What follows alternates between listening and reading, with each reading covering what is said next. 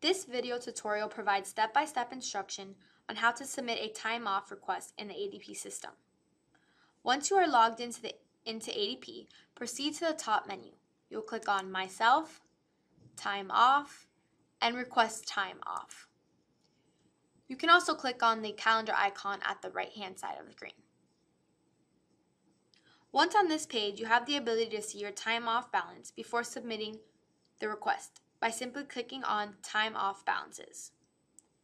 To submit a request, we will go ahead and click on Request Time Off. Then I will choose the days I would like from the calendar. For this example, I'm going to request one sick day and one vacation day. So I'm going to choose the 26th and the 27th. And for this example, we're going to hit Edit each day individually. For the 26th, I would like a vacation day. And for the 27th, I would like it to be a sick day. Make sure to put the hours you are requesting.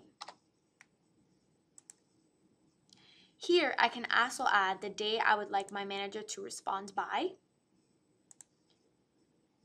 And then also write in the commentary section what this request is for. In this example, I will be getting a knee surgery, so I will type that in this section. Once this is complete, I will hit Submit. An email notification will be sent to your manager notifying them of this request. Once they have responded to the request, you will also receive an email notifying you of the response.